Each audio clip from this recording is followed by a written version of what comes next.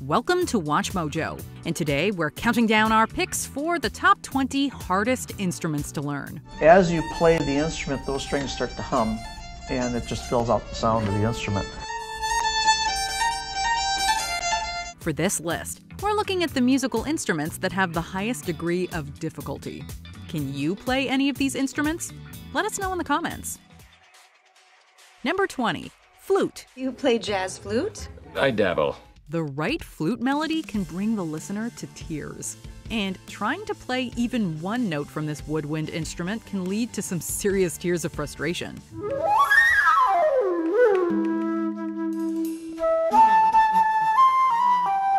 Made of metal or wood, the flute requires proper mouth placement and blowing technique to send air across the hole.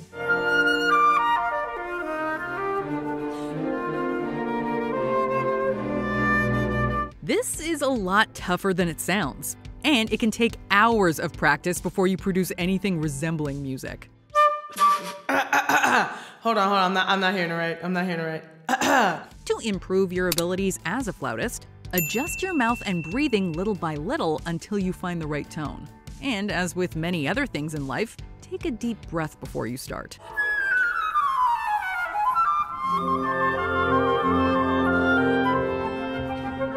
Number 19. Piccolo. A piccolo is a woodwind instrument that's basically a flute, just smaller. And I'm going to put my earplug in, and if you're starting to play piccolo, you should too. Like a full-sized flute, this instrument, literally Italian for small, requires the player to blow sideways to produce sound.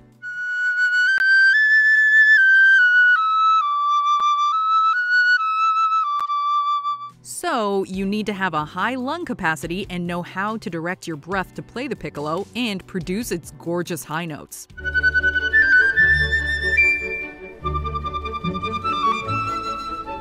Why should you go for the piccolo when the flute is already available? Its size is preferable for players with smaller hands. Plus, if you want to stand out as a musician, there's nothing like telling people that you know how to play the piccolo.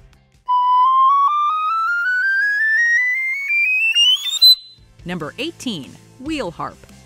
It's difficult enough to handle 6 strings on an instrument, but 61? That is the number on this remarkable instrument. With your own 2 hands, you can play such as like a cello quartet, sextet, or octet right there with your own 10 fingers. Playing the wheel harp involves using an attached keyboard and pedal in tandem with the strings to create a tone as intimidating as it is beautiful.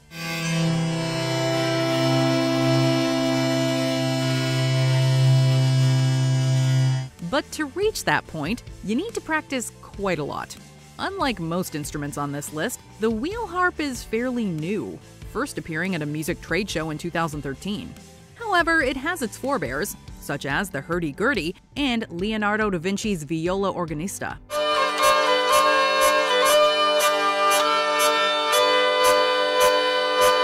Looking for an instrument out of the average musician's wheelhouse? Try the wheel harp.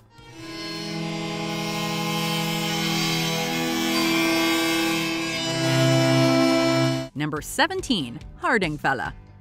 Do you like the violin but find it to be a little too mainstream? Then you might want to try the Hardingfele. This instrument, otherwise known as a Hardinger fiddle, looks a lot like a violin. But it has 8 or 9 strings compared to the 4 on a typical violin.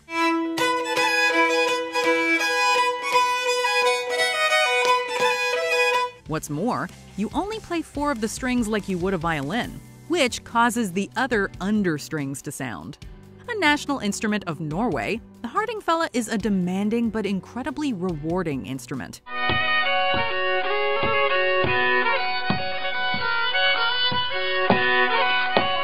It's also been used in some spectacular film scores, including Dunkirk, How to Train Your Dragon, and the Lord of the Rings trilogy.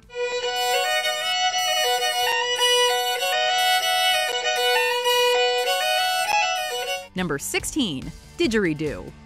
When you hear a didgeridoo in a song, it's hard to notice anything else.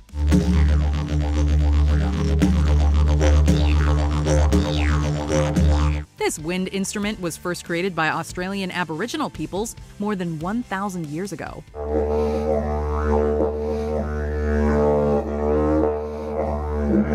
It can also be as long as 10 feet, and when played correctly, produces an entrancing tone.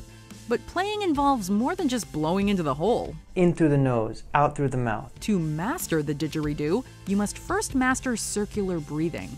This involves inhaling through your nose and exhaling through your mouth at the same time to keep the air flowing and the sound going. The first few days or weeks of didgeridoo practice might leave you short-breathed, but it is worth practicing. Studies indicate that playing the didgeridoo can help with conditions like snoring, asthma, and obstructive sleep apnea.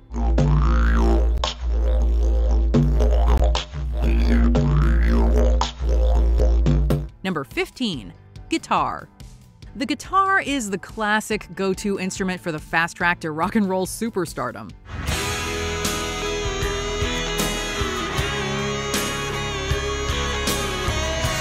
If only it were that easy. Whether electric or acoustic, guitars all get played pretty much the same way.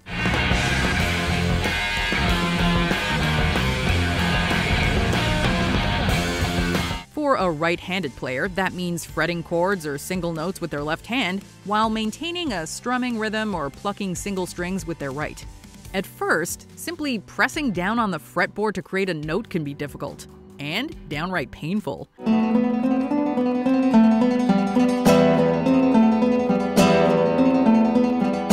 Campfire-level guitar playing can be easy enough to learn, but guitar is hard to master given how many styles it can be played in and the related techniques used in each style.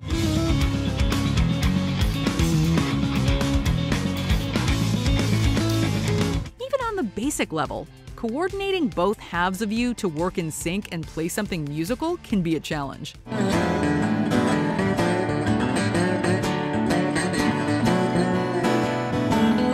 Number 14. Viola. Voila! The viola is another stringed instrument that's not for the novice musician. At first glance, it looks a lot like a violin. So we're what's called one of the inner voices. So we're often playing, along with the second violins, we're playing the insides of the harmonies. But a viola is bigger and produces a lower tone. The heavier weight adds another challenge, as does the amount of pressure you need to use. We wouldn't recommend starting your musical journey with a viola. But we do have a C string, which I think is what gives the viola its voice. It really gives it the timbre and its unique color. However, if you are a violinist who's looking for that next great musical challenge, give the viola a try.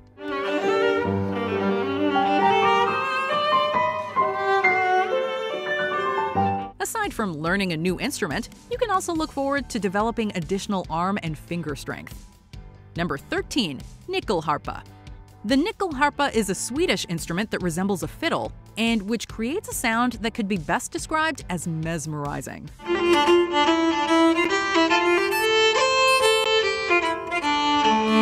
Playing the nyckelharpa typically involves strapping the instrument around your neck and moving a bow across the strings with your dominant hand.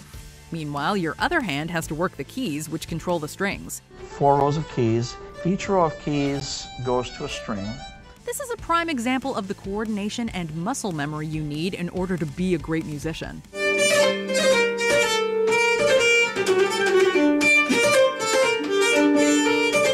Possibly dating back as early as the 14th century, the nyckelharpa is a unique instrument, best played by unique people.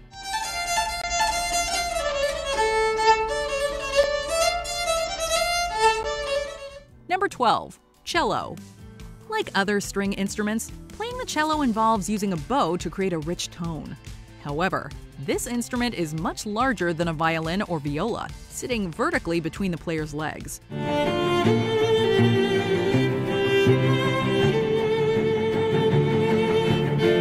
What's more, there's a much greater range between the notes compared to those instruments. So, cello players have to change position much faster to play their pieces.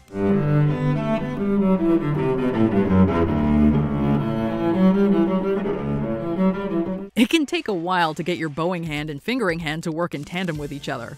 But once you do, you can say hello to the musical wonders of the cello.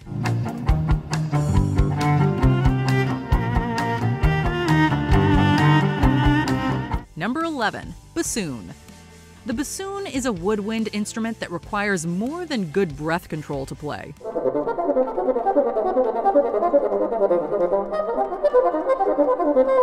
While that is important, you also need to be able to use every one of your fingers and be able to handle 2 reeds at a time. You will also have to learn how to use your tongue to touch the tip of the reed, to start and stop notes and change them. Looking like a saxophone crossed with a bazooka, the bassoon stands out in any orchestra.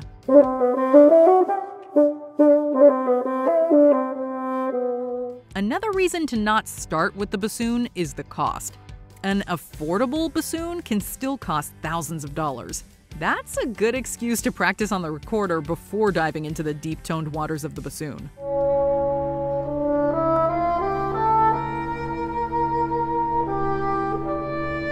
Number 10. Pedal steel guitar.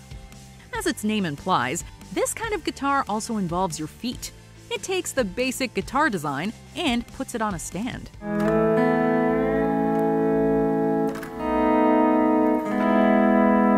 As you play, you use the foot pedals to adjust the tone as necessary.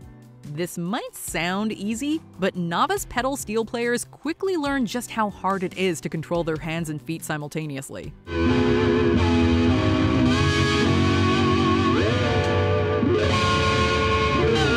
Be patient with this instrument and with yourself.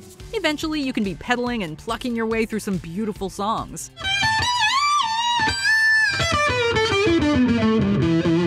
Though pedal steel is typically heard in country music, it's also shown up in other genres, such as jazz.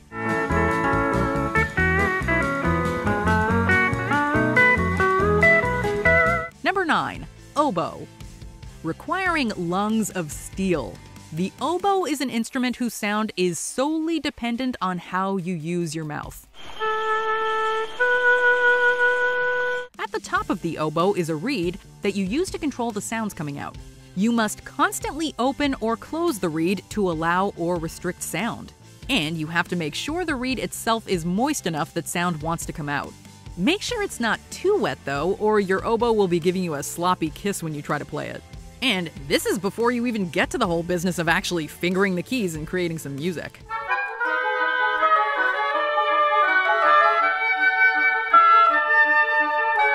Number 8. Bagpipes.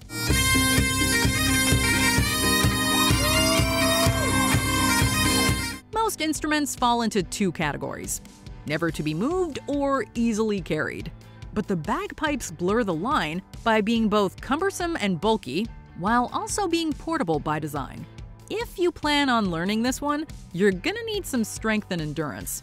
Remember, I'm still learning. Strong lungs are another requirement, as you are constantly blowing into and squeezing the bag to get the desired sound, and you are quite likely marching while you're playing it.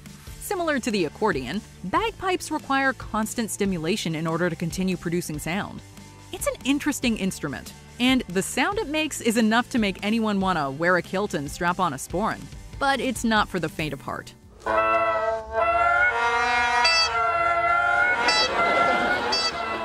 Number 7. Drums.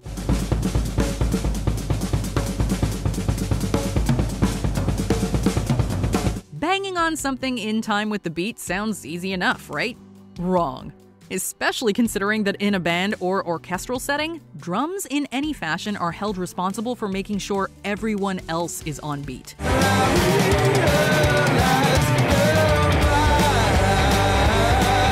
Learning the basics is simple enough, but once you get into the real meat of it, drumming is a test of coordination and endurance.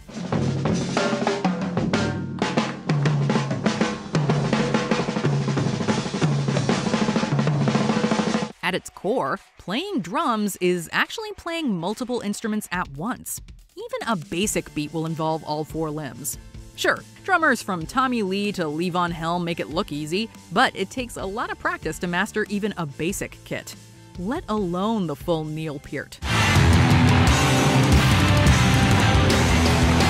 Number 6. Accordion. The accordion is an odd instrument, so it's only fitting that it is forever linked with the oddball Weird Al Yankovic. But given Al's level of proficiency on the instrument, maybe he's due even more respect than the internet already pays him. Playing the accordion is essentially like playing two instruments at once. On the end of the accordion is a small keyboard, and on the other, a set of buttons that controls bass notes. In addition to operating both of these simultaneously, you must constantly compress and expand the bellows of the accordion, allowing air to flow through the instrument, resulting in vibrations that produce the soft and harmonious sound heard in genres like folk, jazz, and world music. Number 5. Harp.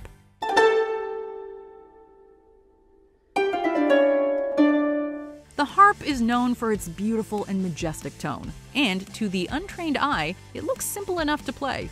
Not only do you get to sit down, you just have to run your fingers across the strings and wonderful music is heard. Except not so much. While the actual plucking of strings is simple enough mechanically, the musical theory behind it is demanding. Plus, many forms of harp also incorporate foot pedals used to sharpen or flatten a note, further increasing this instrument's difficulty. Meanwhile, other types of harps have multiple courses or rows of strings. The fact is, keeping the flow on a harp is a challenge that would make anyone turn away. Master it, however, and you'll be able to play music that even angels would love.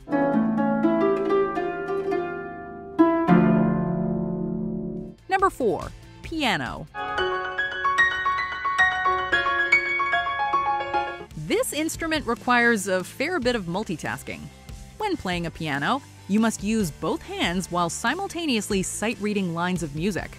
Most instruments will have you doing this, but the piano requires 2 lines of music, which can get confusing.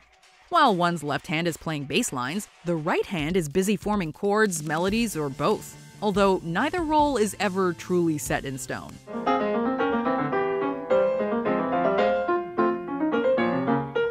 As with the guitar, there are many different styles of piano to play, each one with its own intricacies and techniques. However, anyone who can master this instrument and the level of musical theory that comes with it will have an advantage when they decide to pick up a second instrument. Number 3. Pipe organ.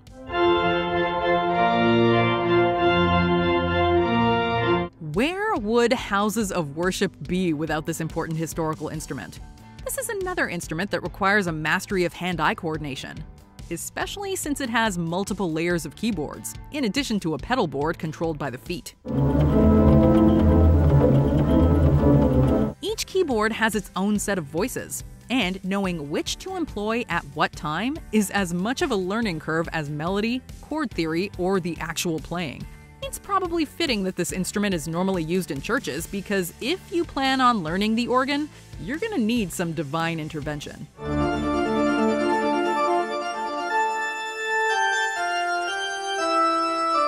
Number 2. French horn.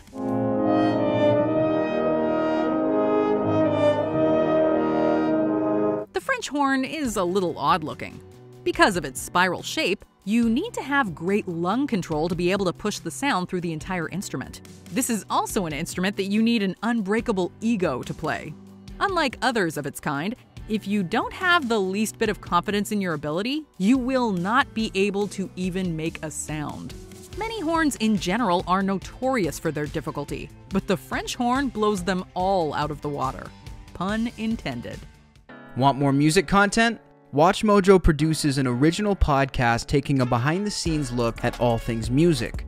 The show provides authentic interviews with artists from all around the world, while also staying true to WatchMojo's roots with top 10 music banter thrown into the mix. What's the best advice Alice Cooper's ever given you? Looking back at the staying power, does it shock you? No, we have naked pictures of the right people. If you want exclusive interviews with award-winning artists, producers, singers, songwriters, check out Innersleeve.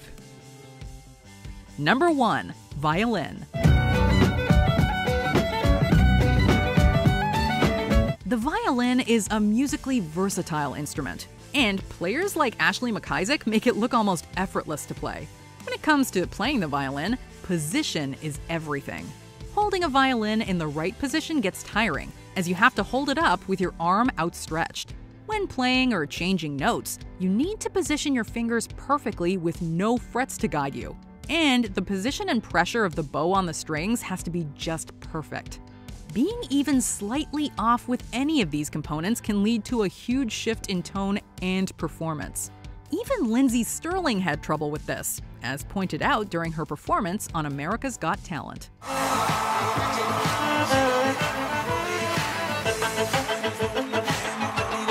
Do you agree with our picks? Check out this other recent clip from WatchMojo, and be sure to subscribe and ring the bell to be notified about our latest videos.